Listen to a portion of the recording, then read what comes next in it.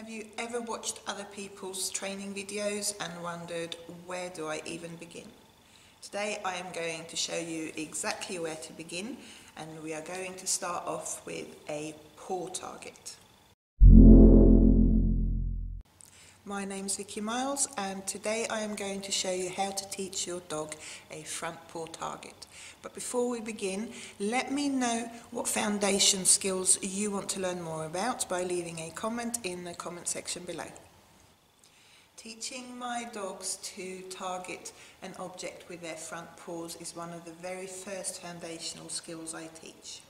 There are several reasons why I don't use luring when I teach my dogs, and a couple of those reasons I mention in this video up here. Click on that and you can watch that video first to give you a background into why I prefer to shape, use targets or capture behaviours rather than to lure my dog into different positions. So today I am going to show you how to teach your dog to target its front paws onto an object by shaping. Start off by placing the object you want your dog to step up onto between yourself and your dog. Mark and reward when your dog shows any interest in the object. Mark and reward each time your dog moves closer to the object or places a paw above or even on the object.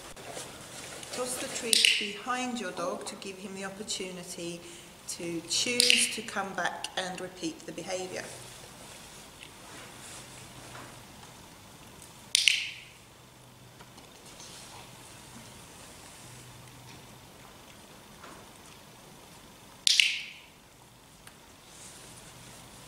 When teaching your dog to target an object with its front paws, don't fall into the trap of luring your dog up onto the target or tapping on the target to entice your dog up, because this may give you faster results in the beginning, but for the best results in your future training using targets, your dog should be offering to step up onto the object freely.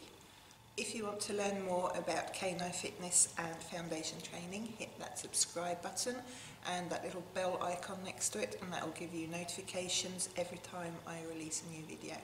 I release videos on Tuesdays and Thursdays, and if there's a specific topic that you would like me to cover, just let me know by leaving a comment in the comment section below.